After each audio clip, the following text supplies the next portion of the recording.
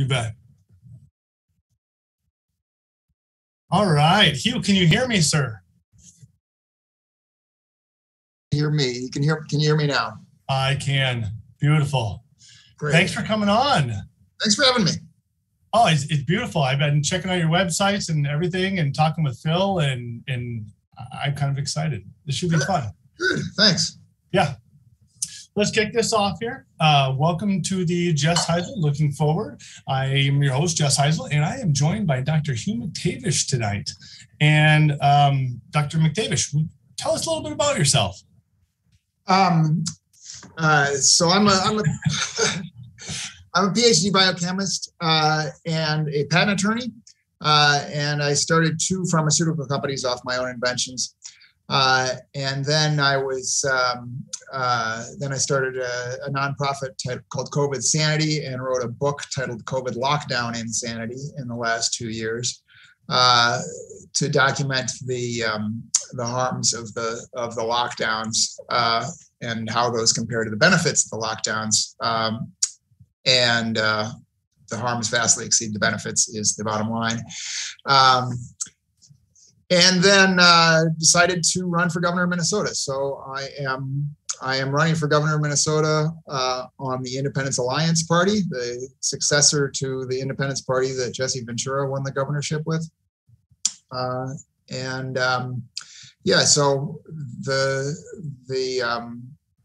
core issue that I hope we talk about is jury democracy, but also my opposition to the lockdown. So we can talk about various things, but anyway, that's why I'm running those 2 things. Wait, I saw your 4 pillars, and to jury democracy, I have got a lot of questions. I love that. I think that's genius. I love the fact of getting people involved to be able to vote on stuff. My 16-year-old asked me about 6-7 months ago, he goes, why do we need representation when we have the people and the technology out there to actually get stuff done? And you are already a step ahead of that. You have this plan here, but I'm glad your 16-year-old didn't beat me to running for governor. Yeah. Right. Might be a little bit of an age requirement there, but sure. Yeah. He can take over mine. But so you started up this governor campaign. What brought you into that? I started thinking about it really when the lockdowns hit 2 years ago, because I was frankly, I was thrown into depression by the lockdowns that closed my church and closed my health club, which were basically, that was my entire social life, was those 2 things. So I was outraged for myself. I was outraged for everybody else who was thrown into depression or kicked out of their job or lost their business, or whose school was closed or told not to come to school anymore. So that kind of led me to want to start thinking about running for governor. And then the jury democracy idea is actually an idea I had 30 years ago. And I always thought I would write a book about it. And then with thinking about running for governor, really, because of the lockdowns, it kind of occurred to me, nobody reads books anymore. And a much better way to promote this would be to run for office, and that'll get it out into public debate and preferably win and actually implement it. And then it's really going to be out there in public debate. And then I hope, I hope this idea spreads worldwide, really, to every state and ultimately to the U.S. Constitution to change our system of government there, and then worldwide. No, I love it. I love it. Yeah, I got more questions. But you're talking about writing books. So you're also an author, and you've got a couple books out there that I'll mention here. But you've also authored, 18 scientific journals?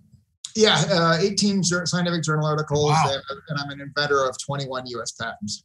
Really? Yeah. Oh, of course, you're a patent attorney.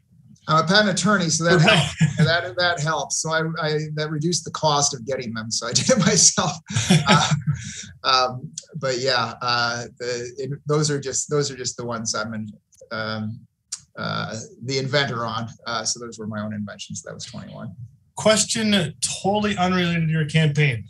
For a patent attorney, how long should patents be good for? Well, patents are good for 20 years from the filing date, filing for the application. Right. I think that's probably about right. It's actually the patent system. It's kind of an interesting question. We could talk about the patent system and the copyrights. So we give way too much protection for copyrights. The copyright term is now, it may be 40 years. I'm not even sure. For the last 30 years, every time the copyright on Mickey Mouse was about to expire, the Disney Corporation would go to the U.S. Congress and ask that the term be extended. Yes. And the U.S. Congress would always comply. So literally every time that was about to expire, they extended the copyrights for all things to protect the Mickey Mouse copyright. And it's now, I think, 40 years past the death of the author. So I think that should be probably a fixed term of maybe 40, 50 years, or at the death of the author, or 5 years after the death of the author, or something. I mean, it'd be nice if the Beatles songs, for instance, were in the public domain now and anybody could do what they want with the Beatles songs. I would agree. I would agree. I love the Beatles, so we're good. Yeah. So I think the copyright is too long, and then there's these weird quirks that radio, when they play music on the radio, they owe a royalty to the songwriter. They do not owe any royalty to the performers. So, and we are one of 3 countries in the world, and I think the other 2 are Cuba and North Korea, that do not give copyright protections to the performers on broadcast of music. So that always struck me as weird, that the performers don't get a nickel off of radio songs. I did not know that. I would have thought performers would have been involved with it because of, well, they're performing it. Yes, they didn't write it, but maybe a percentage of it. Right. Yeah, but they don't. I mean, in some cases, James Taylor or whoever, you're a singer-songwriter, it kind of doesn't matter. You wrote the song and you're performing it, so you get the money either way. Yeah. But for a lot of people, you don't get the money either way. So you had mentioned you started up 2 pharmaceutical companies. Now, interesting, through my research, one was for cold sores, right? And the other one was for cancer. So please tell me about some of that. Yeah, so that's an interesting story. The cancer one, the cancer one was the first one. So shortly after, really almost immediately after I got out of law school and became a patent attorney, I contracted cancer. I had a PhD in biochemistry from a few years previously, but my research had not been on cancer. And then, so then I get out of law school and get cancer. So then all of a sudden I'm interested in cancer. So read journal articles on cancer and stuff, and took an interest in what treatments I was going to get, and came up with an idea for an improvement on the drugs I was getting. And being a patent attorney by this time, I wrote the patent application for it myself and started a company around it called IGF Oncology.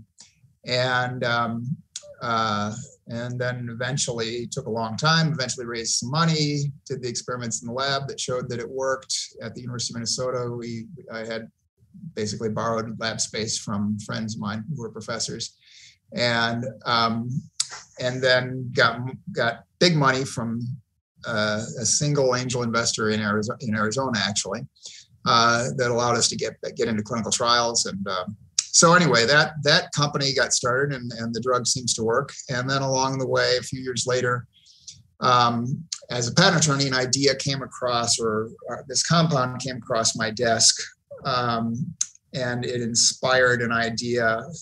The story is actually, as the compound was used to treat warts, common warts, and I had frequent cold sores, and I thought maybe this would work on my cold sores. And so I applied it to my cold sores, and they did seem to stop. So it did seem to work. You tried this on yourself? I tested it on myself. We additionally And I was testing this compound on my like it was applied topically. So I tested it on my skin, on my forearm to figure out the right dose. And one time I went to my poker group and my skin had turned black on my forearm from where I'd applied it because I overdosed a little bit. So they got a kick out of that.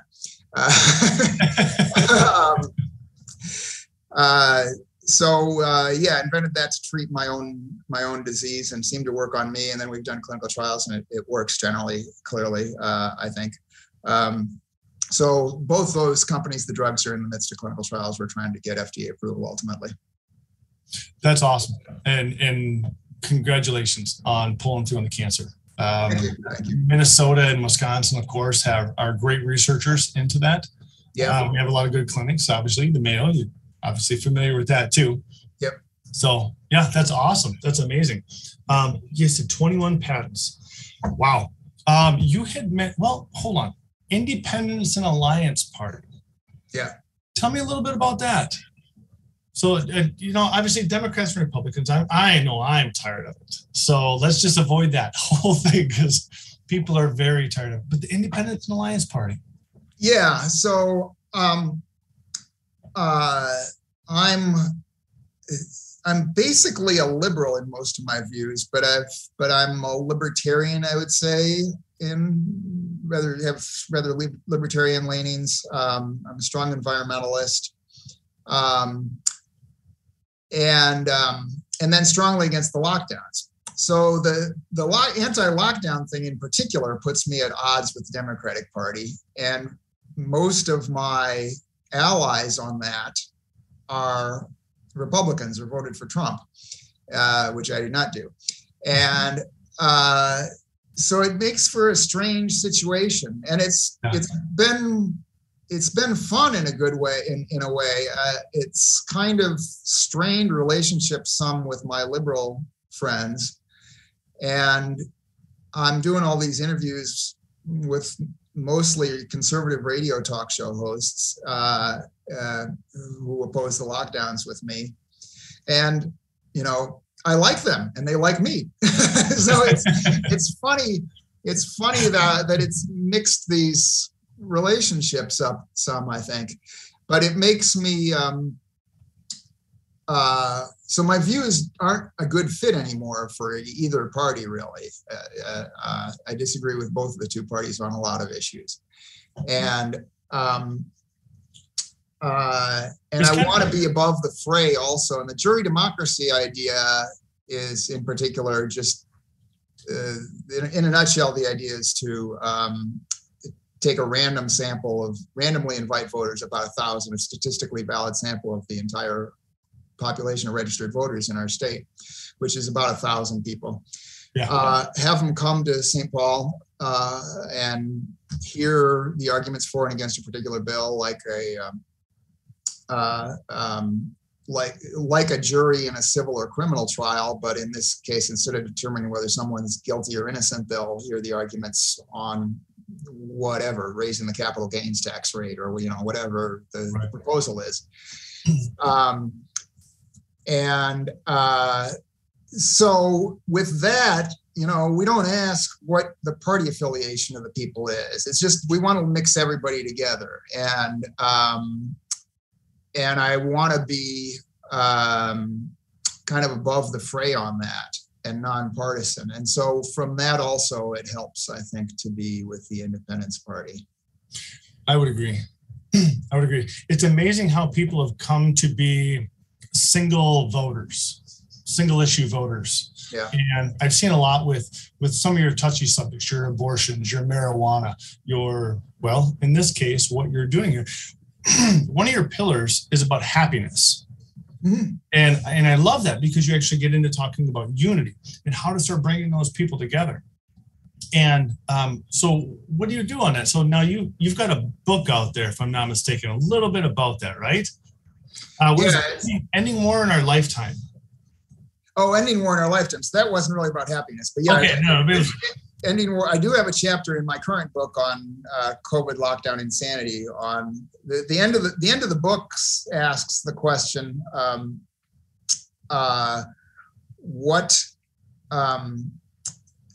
like, to me, the one good thing that came out of that comes out of the lockdowns, I think the lockdowns have been a total disaster. Almost everything about it was negative, including the whole point of it was to save lives. That was the only potential benefit from this, was it was going to save lives by preventing COVID deaths. Yeah. And it didn't save lives. It had the net effect of killing people because we drove people to suicides and drug overdose deaths. So I think there's really no doubt that certainly in the time of life lost, because the people we killed are so much younger than the people we were trying to save, that the balance is negative, that we lost more time of life from the people we killed than we saved. And I think probably even in the number of people killed or saved, the balance is negative. That's an interesting perspective when you start looking long term at the age range. Yeah. So yeah.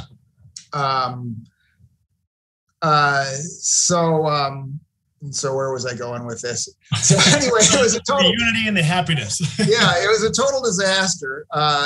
And to me, but the one good thing I think that came out of it is we showed that we could remake society on a dime.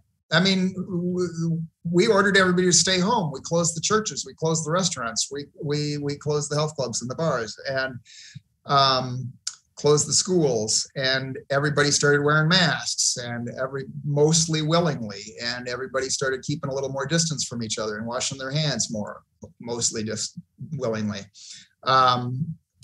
And so we were willing as a society to remake society on a dime. And so I think that's good news, because that part is good news, because we've always been told, I think, by the press and the powers that be, about whatever problem you are concerned about. Oh, it's never going to change. You know, Congress is for sale. You're never going to change it. I love that comment. Congress is for sale. You should hear some of my other ones. We go into some of the stock trades and how they make their money. And I think it was $320 million they made just last year on stock trades. Oh, is that right? Yeah. I think the fifth owned stock is Pfizer. And yeah. Yeah. Okay. Follow the money. But anyway, the good news from this is people were willing to make sacrifices. We were able and willing to transform society on a dime. So I think it proves the lie of you can't do anything about any problems, and people would be unwilling to change their lives. People were willing to change their lives. So I kind of envisioned, well, so what if we put that purpose to good purposes instead of this failed mistake of COVID, of the lockdowns? And one of those, the key one would be to pursue happiness instead of, I've always felt the apparent goal of our government is to maximize GDP growth. That seems to be the primary goal. And then with COVID, it was just bizarre to me, because it was like, okay, now apparently the primary goal of government is to extend life for people living in nursing homes. I didn't even know we cared about people living in nursing homes. Well, we do. Well, we do, but I mean, the elderly have always said, that we've got age discrimination, and that they're kind of forgotten. We shunt them off into their nursing homes because the middle-aged people don't really want to see them or deal with them. And I always thought there was a lot of truth to that. And then, so it was one of the bizarre things about the lockdowns. It seemed like, now all of a sudden we're willing to destroy the lives of children to try to get 4 more years for somebody in a nursing home. Yeah. But anyway, so I figure I've always generally, and I still kind of figure, the primary goal of government seems to be to maximize GDP, and it should be happiness. That is the primary goal of our lives, each of us as an individual. We want to make more money, or we want other things, but the reason we want those things is we think it's going to make us happier. What we ultimately really want is happiness. So I imagine, well, what if that was our goal as a government and as a society, to maximize happiness? And I propose a couple of things towards that. Well, first thing I say is do the opposite of everything we did in the lockdowns, because really the lockdowns couldn't have been designed more perfectly to minimize happiness. to create depression and minimize happiness. We are a social species, and we tried to isolate everyone from, it's like gorillas in a zoo. You got 20 gorillas in a zoo display, and you decide, let's just put them in 20 separate cages so they can't interact with each other. Well, what do you think is going to happen to the gorillas when you do that? Yes. So there is the social point, and we saw mental health just crash. I think just here in Wisconsin, we had 40%. It shot up. It almost doubled. We're at right around 40% of mental health issues that we have, and now we don't have the mental health care either. So our professional mental health nurse practitioners, there's not enough of them around. We have counties, and I know Minnesota has the same problem. I've already Googled it, that they don't have the proper care to be able to support some of that mental health. So here we've created all these mental health issues, and now we don't have the support, and we can't create more mandates or any more lockdowns and expect it to get better. You are absolutely correct. Yeah, I think you're right. I think we don't have enough mental health practitioners. I've been disappointed also that the mental health practitioners we've got, largely people became depressed because they weren't seeing people face to face, basically, and they were longing for a face-to-face interaction with another human being. Yeah. So then they call for their mental health support, and the therapists refuse to do in-person therapy. They do Zoom therapy. Yeah. And so I kind of blame the therapists for that. I think they were in some cases, that was the policy of their organization that they worked for. They weren't allowing them to do in-person therapy. But in a lot of cases, that was their choice, which mostly, for anybody under age 60, even I'm not sure it did anybody any good to be isolated anyway. I mean, the therapists didn't really protect themselves that way, but anybody under age 60 and not in terrible health was at practically no risk of death from COVID. Correct. Yep. No, we're good there. You and I are on the same page. I want to let's break into some of your pillars here. This jury democracy, I read it. I fell in love with it. And I love the fact that you can bring back votes for the people and almost empower the people again, right? You had mentioned in one of your speeches about Lincoln, by the people, for the people, we the people. Yep. Love it. And of course, I know the rule of 1,000, right? How many M&Ms are in this jar? And you can take 1,000 polls and you're going to get pretty close to the average. You'll have some outliers, but that's where you use so many people. And I love that. So tell us a little bit more about the jury democracy. Like, how did you come up with this? You said 30 years ago? I came up with it, I think, when I was writing my first book 30 years ago, Ending War in Our Lifetime. And so I always thought it would be my next book.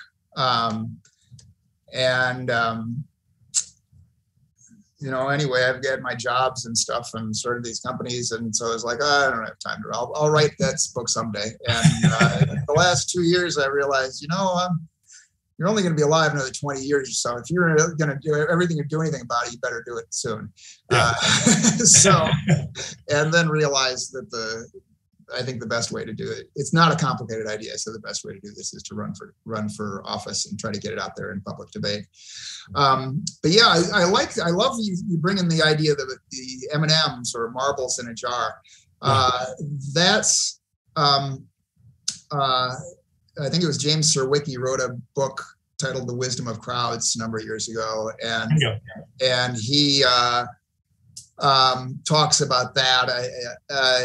If you have a giant jar of M&Ms or marbles or something at, let's say, a state fair or whatever, and people come by and guess how many are in there, and so you're going to give a prize to the person with the best guess.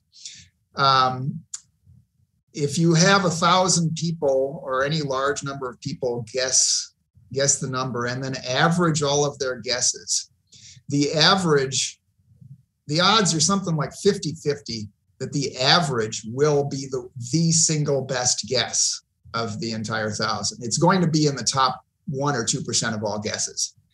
And it's kind of the principle of nobody can beat the stock market.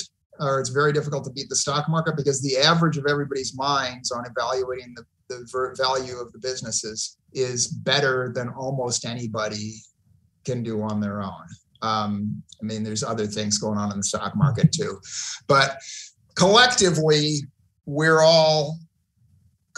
smarter than anybody else. So I like to say I haven't really said it in public yet, I guess, but one of my lines on the campaign is going to be something along the lines of, I would be a great governor. I would be better than the guys I'm running against. I would be one of the best governors in Minnesota history. But the people as a whole will be a better governor than I could be individually. And I feel like I can promise you, if I'm elected, Minnesota will be the best governed state in the nation and the best governed territory in the world. Not because I'm smart or the best governor, but because we collectively as a people will be the best governors. So the idea is to get 1,000 or so, 500 to 2,000 people. 500 gives you a margin of error of about plus or minus 4%. 2,000, it gets down to about plus or minus 2%. And 1,000 is maybe plus or minus 3%. 500, somewhere in that range, 500 to 2,000 people, let's say 1,000 people, bring them into St. Paul, the state capital, or potentially to a network of sites around the state. Have them listen to the arguments for and against a particular bill or a particular proposal, and then break into groups of 12 after they've listened to the arguments. Then actually probably first set them down in a room with nothing else to do, take their phones away, tell them to spend their time reading the bill until they're done reading the bill. So they'll have actually read the bill, which is better than many legislators or Congress people, which I don't mean as a slam on the legislators or Congress people, but they've got so much work to do, so many bills that they really don't have time to read. Especially, you don't. I was at one of my representatives just in our area, and they were asking him about one of the bills that he sponsored, and he goes, "I'm not familiar with that one." And I brought it up on my phone. I said, "You were the co-author. Did you read this?" Never read it. Never read it. Wow, yeah. So have them read the bill, listen to the arguments for and against, then read the bill, then break into groups of 12 and have the chance to discuss it with the other 11 people in your panel and try to argue with them for your viewpoint. Which one consequence of having people break into groups like that, I think, is if one side or the other tends to be jerks about it, they're going to drive people away and they're going to lose votes. If you're polite and respectful, you may gain a vote or two. Yes. And then have a secret vote. I think it should be secret. You could argue it should be open, but I think it should be a secret ballot vote then of the entire 1,000. And majority prevails. I'd actually make it not 51% prevails, but in order to change the status quo, to enact a new law or approve a new mine or any change to the status quo would require 55%. So that would be at least a little bit outside the margin of error. So you're guaranteed the reality is a majority, and probably 55%. So probably actually a fairly decent consensus for that position. And one of the things I really liked about this is you're going to get a whole plethora of different type of people. So you're going to have all these, you're poor, you're Black, you're white, you're Hispanic, every type of nationality, every type of gender, everything's in there for this vote. Yep. So that eclectic view. Yeah, really eclectic. So not only by ethnicity or gender, or the way people generally identify themselves, but also by political outlook and by life experience, and just every which way imaginable. Bearded versus non-bearded men will be I have not heard that one. That's new. I like that. And the young in particular. I mean, the young for Congress, basically nobody's under age 35, 30 anyway, and it tends to be quite old. And for state legislators, I think tend to be younger than that, but still biased quite a bit to the elderly or older population. So the young will have some representation and be able to have some voting power proportional to their numbers, and poor and middle class. Studies have shown that Congress gives a lot of deference. The top 1% or 0.1% of the income ladder get what they want quite a bit from Congress. The top 10, 20% get what they want less often than the top 1%, but a fair bit. Congress cares what they think. The bottom 50%, Congress cares literally nothing about what they think. So here, the bottom 50% will be 50% of the voters, 50% of the power. The 99%, as the Occupy Wall Street talked about, the 99% of us, meaning the bottom 99% of the economic ladder, will have 99% of the power. That's what I love. Because it's bringing it back for the people. Yep. I mean, when we have a 44,000-page tax code bill in our legislation, and you can give the power now back to that lower class to start making it right, ooh, that shifts, doesn't it? It really does. Also, you mentioned the 44,000-page. I mean, I think as a sponsor or an author of a bill, you got a lot better chance of getting that bill passed if it's language people can understand. Yes. 10 or 20 pages than if it's 44,000 pages and right. It's in legal gibberish that nobody can understand. Correct. So it will, in the long run, or fairly short term probably, lead to simplifying and making the law more accessible, I think. I think it'll help clean up loopholes. Yeah. Yes, very much so. You had said on your jury democracy on your website, if the jury approves the bill, I will sign it into law. If it rejects the bill, I will veto it. Effectively, I will not be the governor. We all will be. I will give the power to you. I like that. Thank you. Yeah. That's, again, we'll be the best governed state in the nation because we'll have the best governors in the nation, everybody collectively. You were asked a question, and I want to ask this out because it was a good question. Mandates. So you are against mandates. So let's say you get this committee of 2,000 people in there for another lockdown that wants to happen. And somebody says, hey, let's vote on mandates again across the state. But the committee now comes up and says it's 55%. Would you pass it or would you veto it? Being that your personal views and maybe some other people, and maybe. If the jury says go back into lockdowns, I'd sign that for sure. Okay. I'd go along with that. I said in my campaign introduction, mine's near the boundary waters, that I would sign that one. That's actually a closer call. I may want to retract that one at some point in the campaign because it's.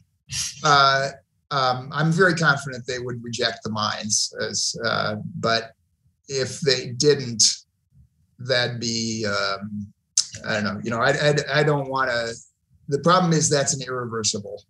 The damage would be irreversible. And I just picked that one because it was strong about it. And you have some other things out there, so I just wanted to see the other side. Yeah, but the lockdowns. Yes, I'd have no problem signing a. If the jury says, let's go back into lockdowns, I'd have no problem signing that. I also think there's no chance really that they would do that. No. But I think after 2 years, I think people have given up. I think they figured it out by now. Yeah. Well, and it's interesting.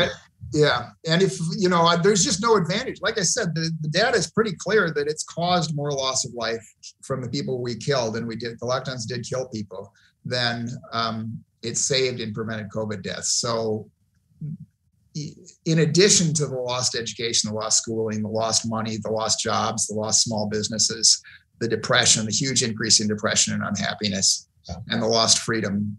There's literally no advantages to lockdowns. Yeah.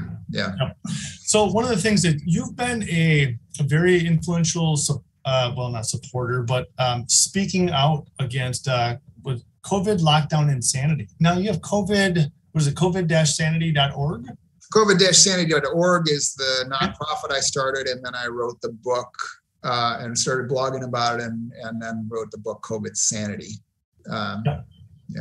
Tell us a little bit about that. Sorry, COVID Lockdown. COVID Lockdown Insanity. The book is COVID Lockdown Insanity. The nonprofit is COVIDsanity.org.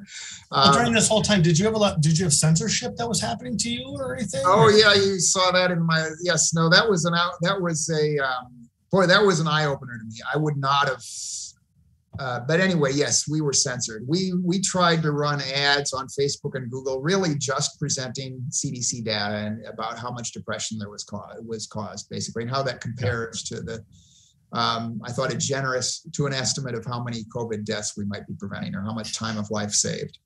And so I had the estimate that maybe we're saving preventing 200,000 COVID deaths. We had about 600,000 in the US COVID deaths by the time the vaccine was widely available. So I thought a generous estimate was maybe we've prevented 200,000 COVID deaths. And anyway, compared that and the time of life saved, if that was the number, to the time of life lost from the deaths of excess depression, excess suicides, and so on, and to the depression. To me, the depression was the worst outcome of the lockdowns. The U.S., to start with, the U.S. was at 8.5% of the population in moderate to severe depression is our baseline in 2019, which is pretty bad. And we managed to triple that. That went to over 27% of the US population went into clinical depression, moderate to severe, major depression. Wait, so we went from 8.35 to 27. 8.7, I think, to over 27. So it's we threw 19.3% of the US population. We threw basically 1 in 5 Americans into major depression by the lockdowns. Holy crap. And we don't have the care to be able to take care of that. Yeah. So the insight I had was, how do you compare? So if we saved 200,000 lives, we threw 316 people, I think was the number, into depression for every 1 COVID death prevented. So seems pretty obvious to me that's a bad choice, bad trade-off. But how do you compare being depressed to death? And I think what an insight I had is you can compare it by time of life lost. So when we're all going to die, that's one of the things that I think has been kind of overlooked in this. We act like if we can save the life of someone in a nursing home from death by COVID, they'll never die. Or anybody. We're all going to die, regardless of our age. It's just how much time we've got left. And so I calculate that the average amount of time left for the COVID dead, had they not contracted COVID, is 4 years. So if we prevent a COVID death, it's 4 years of life saved, 4 person years of life saved. But my insight was the depression can be considered lost time of life too. If you believe you're never going to get out of your depression, you're very likely to kill yourself. You're very likely to prefer to be dead. If you're depressed for 5 months, which is the average time of depression, you can consider that 5 months of life lost. So if you consider that time of life lost, it's more than 30 times the time of life saved from preventing 200,000 COVID deaths. So anyway, that was, now I don't remember, I got off on this. I don't remember what answering to start. I do that all the time. Yeah. Well, it's from somebody that I had a lot of mandates against myself with my job, and for 5 months I kept getting the emails, "You're going to get fired." It does change somebody's perspective. It's very interesting. Yeah. Oh, the censorship. Sorry, you were asking about censorship. There you go. Censorship. So statistics like that, depression versus time of life lost and deaths versus time of life lost. We were just distributing facts on that, mostly CDC numbers, refereed scientific journal article numbers on the amount of depression, the amount of suicides and drug overdose deaths we were seeing or were likely to see. Yeah. And I tried to place ads with Facebook, with Google, with the Minneapolis Star Tribune newspaper, with a consortium of liberal and conservative political websites. All 4 of those entities refused our ads. They wouldn't even take our money to distribute CDC facts if it was contrary to the pro-lockdown viewpoint. So that was really an eye-opener to me. I did not believe that level of censorship existed in the United States. So for those first predictions and all the things that you started to say at the beginning, what was the reality? Let's say when you said at the beginning, 2 years later, how close were you to some of those predictions? I think I was pretty close. I was I a little underestimated the harms and overestimated the COVID deaths prevented. So the balance is even worse than I said it would be. Yeah. There's no evidence that lockdowns, it's kind of shocking. It's a surprise even to me, but there's no evidence lockdowns prevented any COVID deaths at all. And a review recently came to that conclusion that it was reduced COVID deaths by 0.7% or something. Yeah. And that was my conclusion. If you look at a chart of deaths or cases versus time, and then you put an arrow in that of when we imposed stay-at-home orders or when we imposed mask mandates, and then another arrow when those are lifted. So if those did some good, the trend should start to come down when they're imposed. When they're lifted, the trend should bump back up.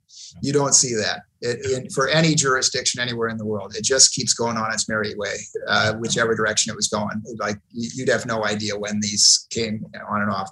Everybody still needs food. We got to get out and get to the grocery store and everything else. And you still got to work. So, yeah.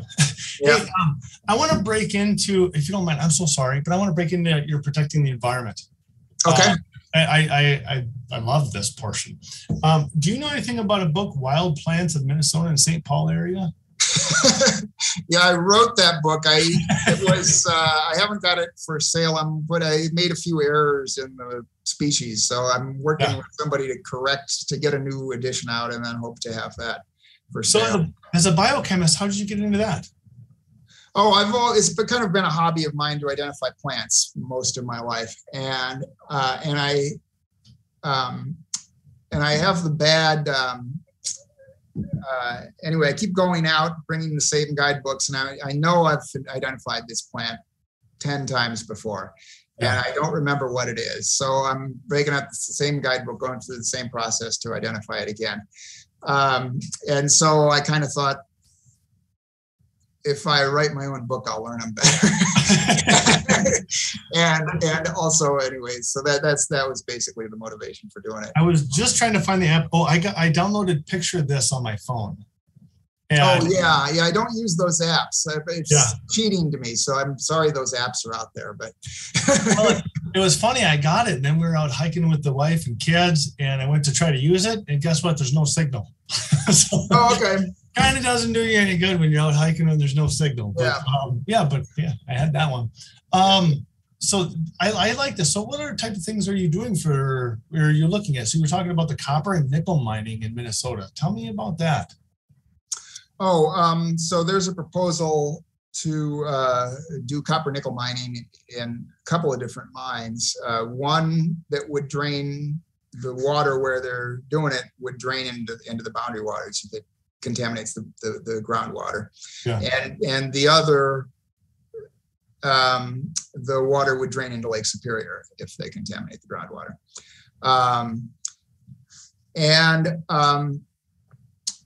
So I oppose both of those mines. The problem with copper nickel mining is Rio Tinto is the corporation. They've got mines around the world, and many of them have leaked. So they produce. You have to use sulfuric acid to extract the metals from the ore. So they pump sulfuric acid into the ore that they mine, and then they have to put that into a dam once it's processed, then they've got to store that somehow. So they put it in tailings ponds, man-made ponds, and keep the metal laden, sulfuric acid laden, and contaminated with toxic metals in these ponds. And the ponds then have to last forever. And we're not going to be around forever. So I think it's a pretty safe bet. Eventually those are going to leak, if not in the first 20, 100 years, certainly at some point. Yeah. Oh, they will. Of course they will. Yeah. In a land of 1,000 lakes, they're going to flood, right? Yeah. Yeah. Question. And contaminate our lakes. So I pose that. Yeah. With sulfuric acid, won't you, if you mix it with water, doesn't it create hydrochloric acid? No. No, it doesn't. Okay. Well, sulfuric is more acidic than hydrochloric. If you mix it with salt water, you got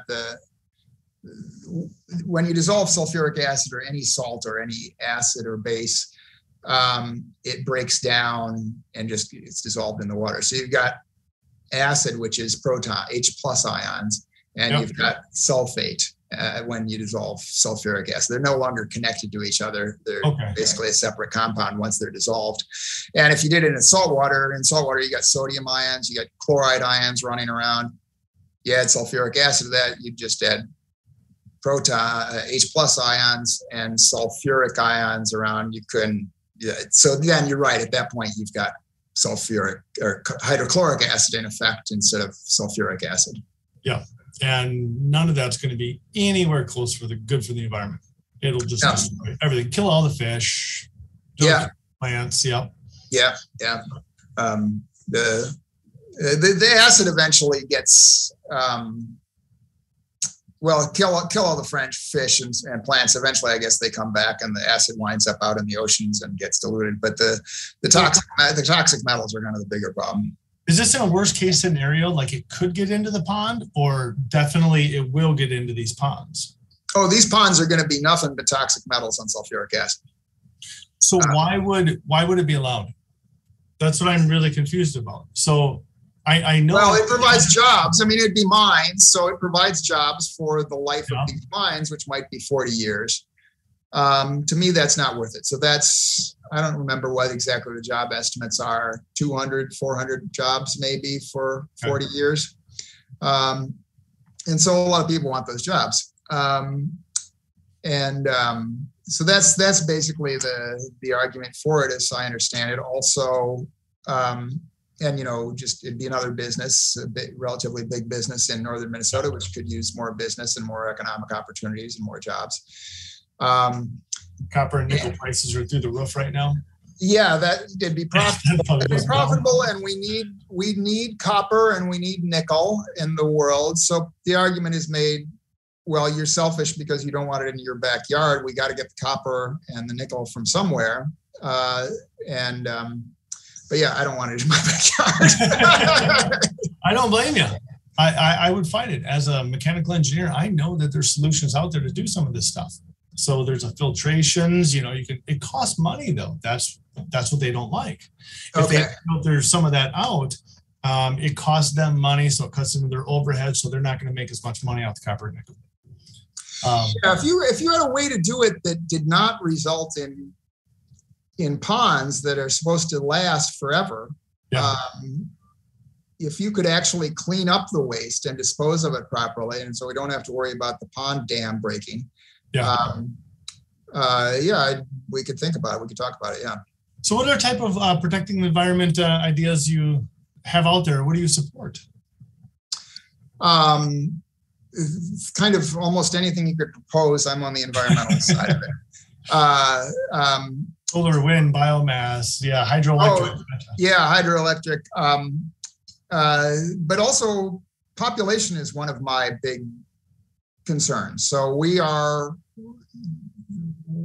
not only for protecting the environment, but also our economic well-being and the equality of society, income inequality and wealth inequality. So all of those things, we can become poorer, we become more unequal when we become more overpopulated, and the environment, of course, breaks down. And so in my view, we're way overpopulated. There's such a thing as an optimal population for human beings, just like there is for deer or rabbits or any other species in its environment, where the environment can process our wastes, where we've got adequate resources for ourselves economically, where we've got can grow the trees fast enough to supply our paper and wood needs, and still have forests left over, and old virgin forests and so on. So there is such a thing as an optimum population, and we're above the optimum population. So I think overpopulation is an issue, and just giving some land back to other species. We basically use all arable land on the planet for human beings, for our own use. There is, in the Midwest, for instance, Minnesota and Wisconsin, we had a lot of virgin prairie when the settlers got here, which made for fantastic soil. We've got, I think less than 1% of the native prairie still exists. The rest of it's been turned to the plow. So we are, in effect, a psychopathic billionaire that has 99% of the wealth in the world, that occupies 99% of the space in the world. And if anybody suggests that it should give some of that space to other species for their use, whines. Anybody suggests that billionaire pay any taxes or give anything to charity, whines about it. So I'm suggesting we give some of that land back to other species, a lot of it. And my dream is we eventually have wolves and buffalo roaming their entire previous range, which for wolves is the entire 48 states. For buffalo is the entire, from Montana to Wisconsin and from Arizona to Texas. Yeah. Earth Day was kind of started on a little bit of that principle, if I'm not mistaken. Kind of pretty far to that other side, but Earth Day was about the same thing. Earth Day was about the same thing, and started by Gaylord Nelson from Wisconsin. Yes, it was. Yeah. University of Wisconsin guy. Yeah. You bet. Yeah, there was a couple of them in there. Gaylord is one. And I should know this. Yeah, I shouldn't. He's the name that I know of. He probably wasn't the sole founder of Earth Day. I don't know who the other founders were, but he was one of the founders. I work at the University of Wisconsin. They get a couple buildings named after him too, and I can't remember them right now. So I'm really in trouble. So that's cool. I'm glad they got buildings named after him. They've got one of the buildings at the University of Minnesota is named after Norman Borlaug, who's they credit as the father of the Green Revolution. Using the increase in food output per acre that we've had since the 1960s, which is basically due to fertilizer and irrigation. But anyway. Is there anything that Minnesota can do to capitalize on that? So, we have an overpopulation. Is there anything that Minnesota can start putting in for maybe industries or anything like that to start helping with jobs, to start building that up? Building what up? What do you mean? Let's say that we're overpopulated.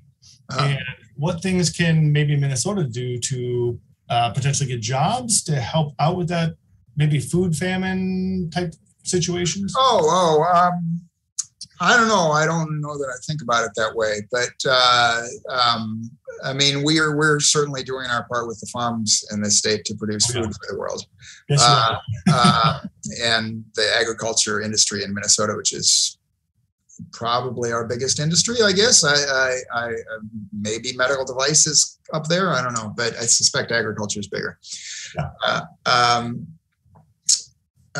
So yeah, I don't know that we need to change anything from what we're doing as far as feeding the world.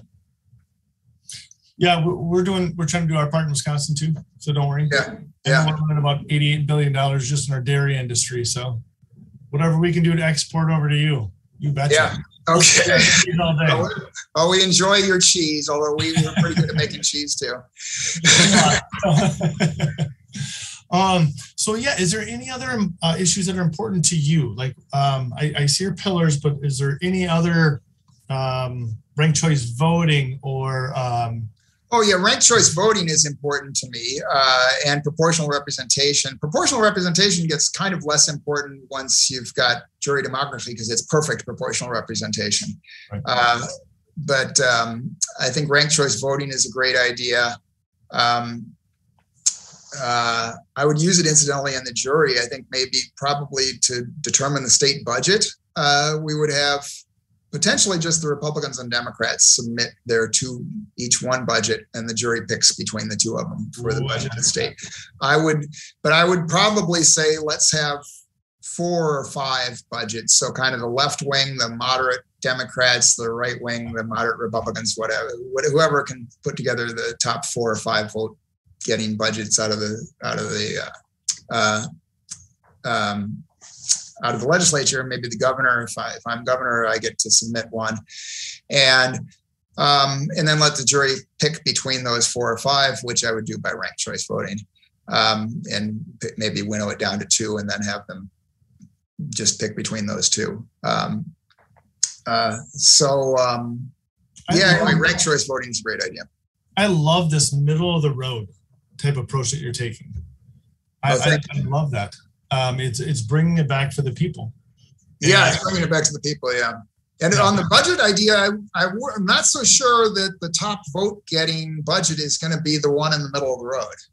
It may be one of the extreme budgets is could the be. One to pick.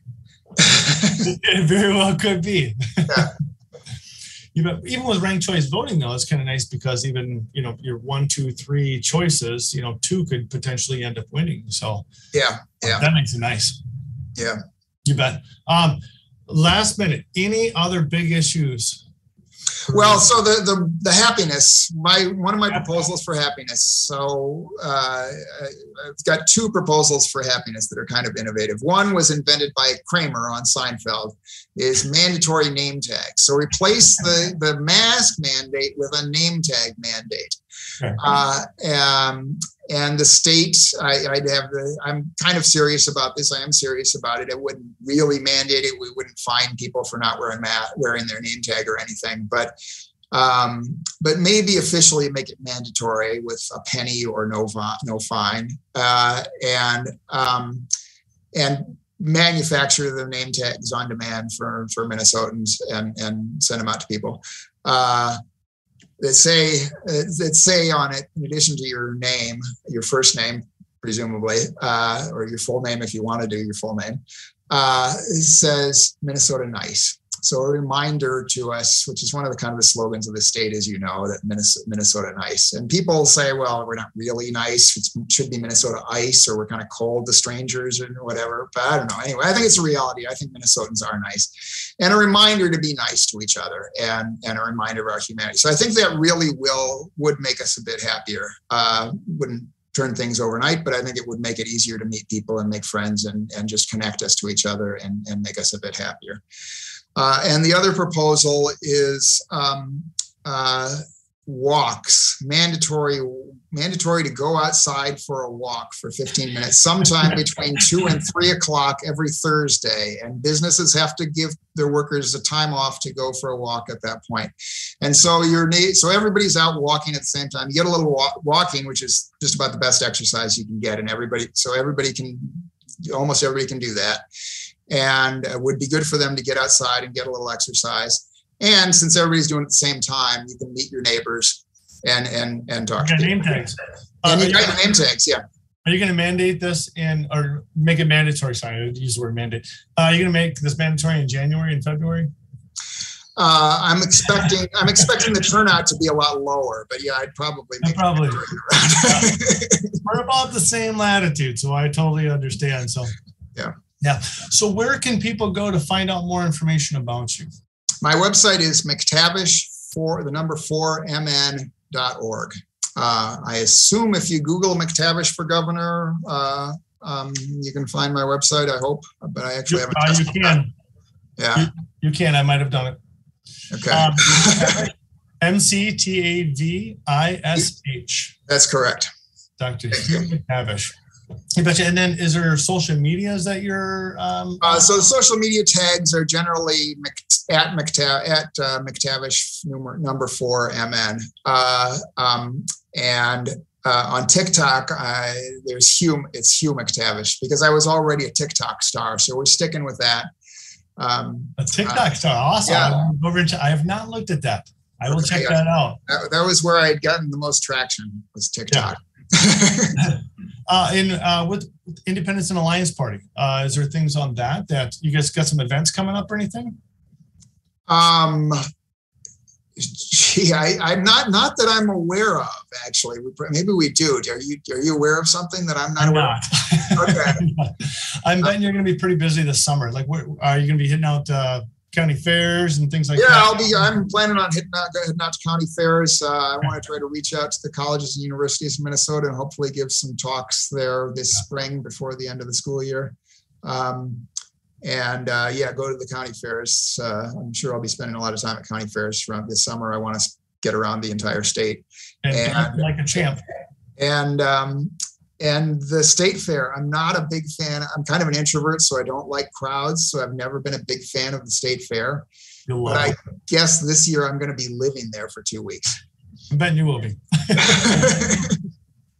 Well, thank you so much for coming on, Dr. Hugh McTavish. I truly, truly appreciate it. Wish you the best of luck over there. Thank you, Jess. Thanks for having me over there. Keep me posted. I'm your neighbor, so I'll try to help how I can. Thank you very much, Jess. Thanks for having me on. You betcha. You take care, sir. See ya. Bye.